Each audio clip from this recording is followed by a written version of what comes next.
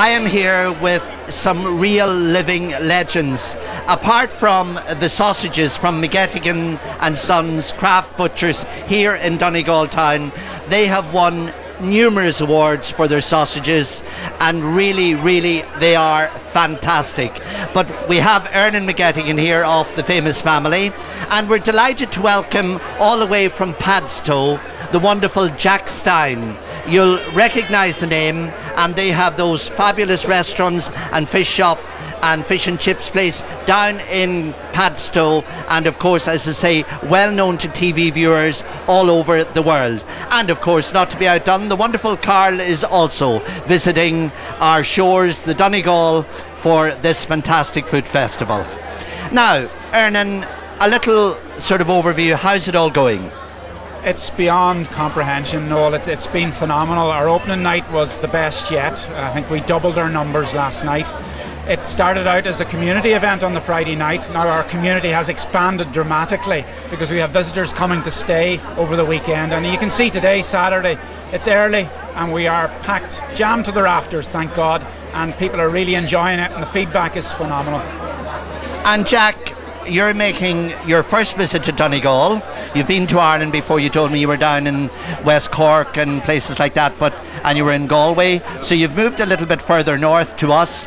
Give us an overview of your impressions of Donegal and the Northwest. Well, obviously it's a fantastic part of the world, the west coast of Ireland. I mean, I've been to Bundoran surfing a few times before, but to be honest, I'm blown away by the scale of it. I mean, we have a food festival in Cornwall in Padstow at Christmas, and I thought that was big. The producers market is about a quarter the size of this one. I mean, it's unbelievable. I mean, I've literally had to pull myself away from every single stand as we walk down to taste these fantastic sausages. With something. There we go, a little bit of a plug. But it's amazing, like I say, and some of the chefs have been great. Obviously, Gary Hanahan, a very good friend of mine, and Carl's here, and the produce. The west coast is great. Cork I've been to before, and have really enjoyed some of the seaweeds as well. Seaweeds are a big thing for Ireland. I mean, some of the Irish seaweeds, I learned so much from a producer in Cork about the different types of seaweeds that they grow, and not they grow, that they forage. And there's, like I say, it's constant learning. I'm constantly learning, and it's great to be here. And obviously I have a family connection to the island on my mother's side, so as you can probably tell by my coloration, there's a bit of the Celt in me. Well, we're very happy to welcome a fellow Celt. Tell me, without giving too much away, have you discovered any humdinger fish and chips restaurants here in Donegal yet? We've been told about one, and we were yet to sample it. A chipper, they call it a chipper. Chipper, yeah. Jerry said. Jerry. There's a few good ones. Yeah. A few good ones. So we're looking forward to sampling it a bit later on today. At the moment, I'm still getting stuck into my hot dog, so maybe a bit later. It's beautiful.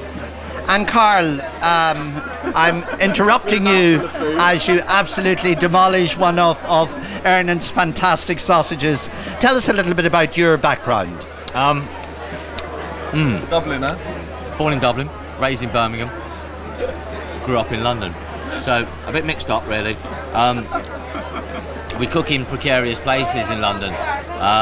You know, we kind of have the vision that food is for everybody, and we'll go into any disused building or anything and set up a restaurant for a limited period of time. It's probably quite hard for people to understand that, but yeah.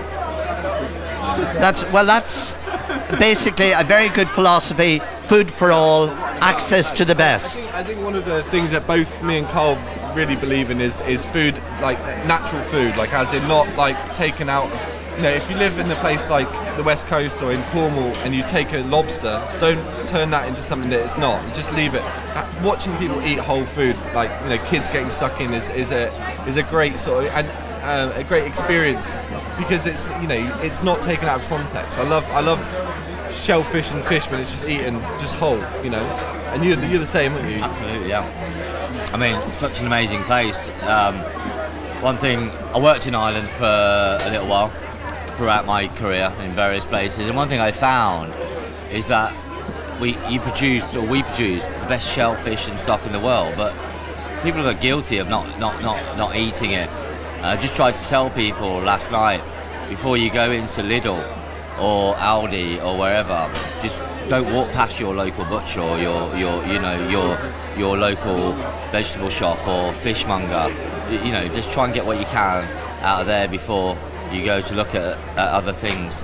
It goes to the continent otherwise, doesn't it? Absolutely. I mean, a lot of our shellfish is still in Cornwall, even with Spain, it goes to Spain, now China. I mean, we're selling. I mean, the Chinese will buy our shellfish, you know, as long as you ship it for them, you know. And we're trying to say to people, I mean, in Cornwall we're very lucky. We've got a lot of high-profile chefs, and I think this food market shows that there's some great producers here. Obviously, the big draw for people is chefs, because it's, you know, chefs have a sort of almost a social responsibility in some ways, because they're the kind of spokespeople, because they're the profile that they have. Chefs have a responsibility. In Cornwall we have a responsibility to maintain a local sort of ethos about where we get our stuff from, but also to say, no, don't sell your shellfish to the continent, just eat it. We should be eating everything that we produce, because, you know, it makes sense. It makes sense for everybody. Ernan, the final word to you. You are the chairperson of the organising committee, a very hard-working committee. Tell us how much involvement there is in getting something like this up and running. You have people exhibiting from all over the country. We have over 107 exhibitor stands, probably taking in around 100 companies from all over the island of Ireland. And I suppose, Noel, the main ethos, as Jack has already said, what we try to do here is we try to start up artisan food production in this area. And I think if that is a success, it's coming from this event. It's given them a neutral venue. It's given them ideas from other entrepreneurs, other artisan food producers who are trying it in other parts of Ireland, and to say that we can do it in Donegal and we can do it better. And I firmly believe that we can do it better. I think as far as seafood is concerned, we have the best in the world, and I'm not exaggerating, without a doubt, in the world, without a doubt. Cornwall's number one, you're number two. Thank you. That. We're in special company, so we'll give them leeway on that. And this food festival, Noel, as we've had conversations before about it, it's grown to this in 5 years. God knows where we'll be in another 5 years, but I think we nurture it.